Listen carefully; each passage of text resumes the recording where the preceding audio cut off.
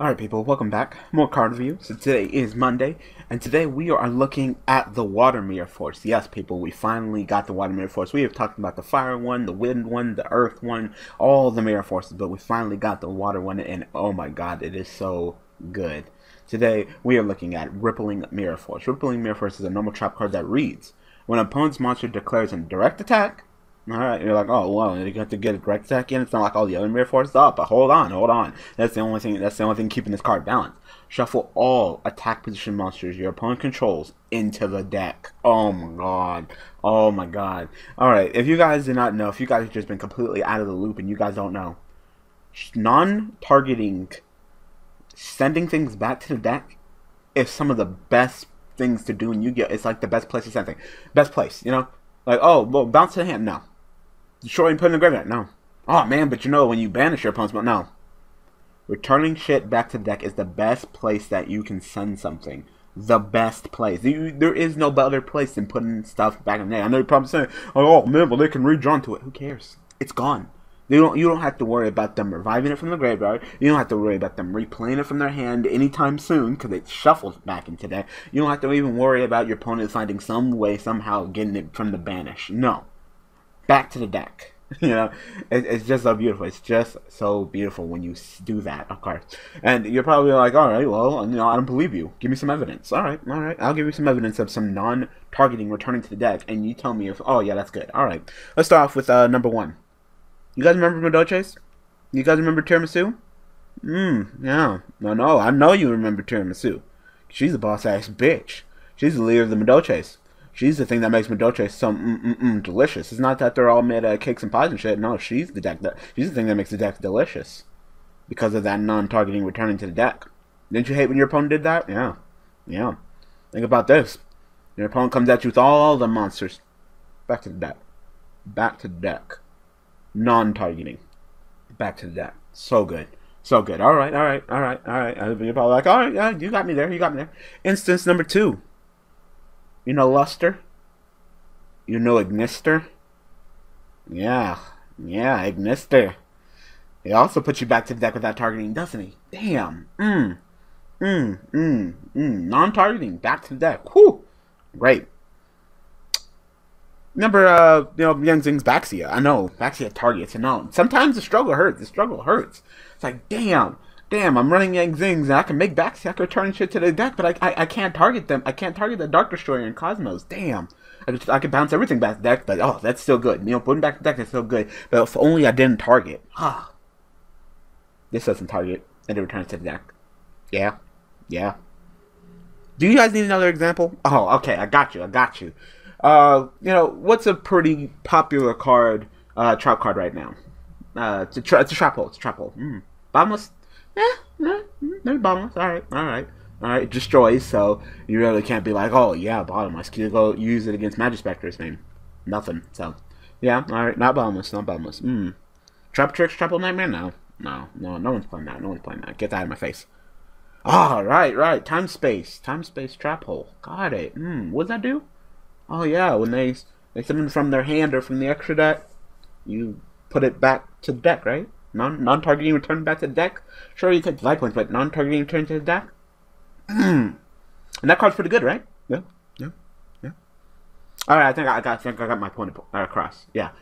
Putting things back to the deck, non-targeting wise, is the best thing that you can do in Yu-Gi-Oh, and this card literally does it. It literally does it. All right, and just like I said, to make it fair, your opponent has to get a direct attack in, but who cares? If you're coming at me with shit, 9 times out of 10, even if you're just attacking my monsters, you know what? Okay. At least I had some monsters protect me. But if you're coming at me directly, that must mean that shit has hit the fan to the point where I don't got anything, and you got everything, and you're coming at me. Or, you know what? Maybe I'll just let you attack me directly. I'm just like, screw it. Come on, let's go. Attack me directly? Nah. Rippling Mirror Force. Go back to the deck. Alright? There's a lot of storing Mirror Force going on, And the reason for it is destruction is not good, targeting is not good. It's really weird to say that in this game of Yu-Gi-Oh right now, but with Cosmos and Magic Specters, destruction isn't good, targeting isn't good, and a lot of just depends on monsters in general. You know, just a lot of the monsters that are just like, you know what, you wanna target me and do something, whatever. Oh, you want to destroy me? I'm just gonna go back to extra deck. So like I said, with all three of those top decks being top deck, and just how different the format is in comparison to the last format, where it's just like, you know, you would definitely mirror force the Necro monsters. You definitely want to go ahead and mirror force, yeah, and mirror force is hella popular. It's not popular anymore. Mirror Force is not popular right now. So, but what is popular right now? Storm Mirror Force. Because why? Because it doesn't target and it doesn't destroy. Alright. So, if you doing it against either Magic Specters or Cosmos, doesn't matter. They attack, they're getting Storm Mirror Force. And my problem with Storm Mirror Force is that it's only a temporary solution. Of course, Storm Mirror Force is kind of like a Compulse. You put it back to your hand, and right now, arguably better than Compulse targets. And you know, no target. Yeah. I mean, if you're about to get attacked directly by a Dark Destroyer or a Magic Spectre monster, what would you rather have, Compulse or Storm Mirror Force? I'm sorry, Storm Mirror Force. You know, Compulse may be faster, but Storm Mirror Force doesn't target. Yeah, but like I said, you put it in your hand. Ooh, Storm Mirror Force. Your Cosmo monsters go back to your hand. Okay, thank you. You know, you're just gonna get it later. You know, your Magic Spectre monsters go back to your hand. Okay, thank you. I'll just summon them later and then go ahead and get my search. So like I said, unless you're playing an absolute deck where you can absolutely lock it down, like Storm Mirror Force, get out of my face, and go for game, I just can't really recommend it. And I know a lot of people are playing Storm Mirror Force, and you know, it's really just the best Mirror Force that you got right now. Until this, people, until this. Because, like I said, Storm Mirror Force is pretty nice. It's non-targeting, returning back to the hand, but this is non-targeting, returning back to the deck, people. To the deck. So, yeah, you come at me with all them Cosmos. If you think that you're safe, you think that if I'm Mirror Force, you're going to float, and that if I storm Mirror Force, you're just going to go back to the hand to be used later. Yeah, Rippling Mirror Force. Back to the deck. Back to the deck. You know? Oh, Magic Specters. All the Magic Specters. You're just like, shit, I'm safe. I can't be destroyed card effect. I can't be targeted. He can't Mirror Force me. Even if he storm Mirror Force me, I'm just going to go back to the hand, be pendulum summon back later. I'm going to get all of them. So this is going to be fan-fucking-tastic. You know, I'm totally ready for his monsters. He doesn't have any monsters right now, but, you know, I got my spells and traps ready. Whenever he summons a monster, I'm just going to wreck him with my Magic Spectre spells and traps. It's just going to be great. I got this duel. I'm going to attack with my Magic Spectre monsters because none of his shit can touch me. Rippling Mirror Force. Back to the deck. Back to the deck. No more Cosmo monsters to even... Cosmo monsters. Magic Spectre monsters to even use your spells and traps because they're back in the fucking deck. Non-targeting, returning back to the deck. Oh my god, this card's great. This card's great. Like I said, the whole direct attacking only thing in the card to keeping this card balance. So good. It's so good. It's so good. So, you're like, Daniel, you were praising the hell of this card. Is it that good? It's that good. How many should I run? Not 3. Alright. Alright. Because you're probably like, whoa, if it's so good, why should I run 3? You see, the problem with running 3 is that it's so defensive. But keep in mind, it has to be a direct attack. There's not going to be times that you're always getting direct attack. And, you know, you got to play smart. Sometimes, you know, you will be in a position where you're getting direct attack. Sometimes maybe you let your opponent get the direct attack in. You know, it's just one of those situations where it's like, yeah, I have a monster and I could go ahead and play it, maybe take less damage. But, you know what, I think I'm going to risk it and try to hit him with that Rippling Mirror Force. You know, Space-Time Trap Hole, same thing. Yeah, you're returning back to deck, but ooh, them life point costs, you know? It's the risk versus reward, you know? Rippling Mirror Force and Time Space Trap Hole are like, you know, best friends. They're like, hey, dog, dude, I got the fucking special summons from the extra deck in hand, you know, I got that.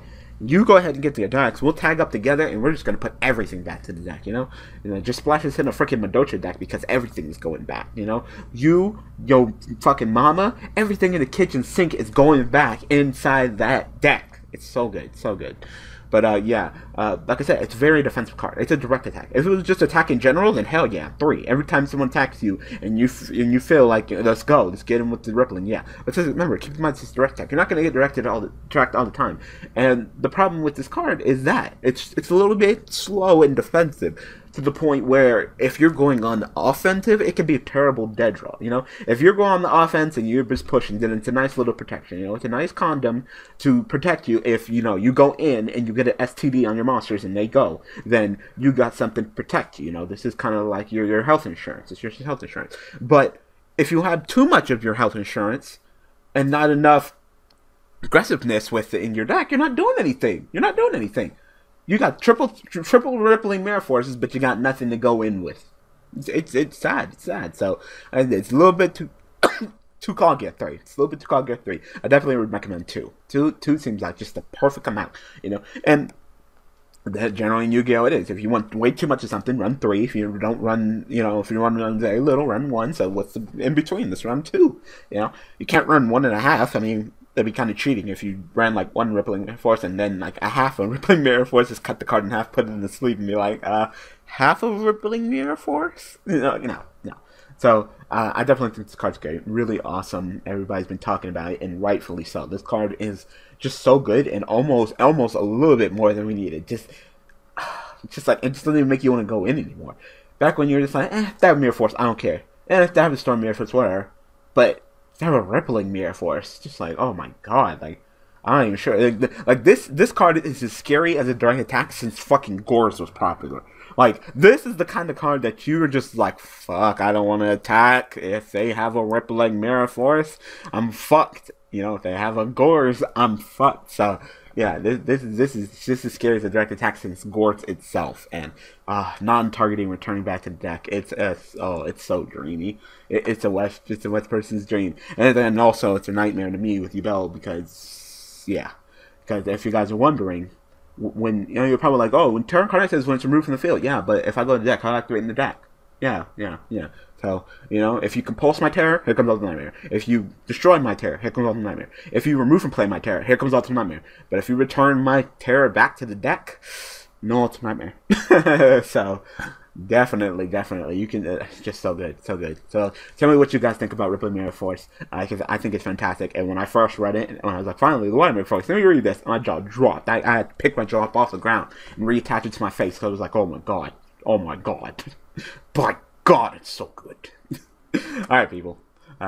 So, like I said, in the comment section below, tell me what you guys think about this card, and I will read it, and I will, of course, be back Wednesday for another card to look at. Alright, people. Thanks for watching.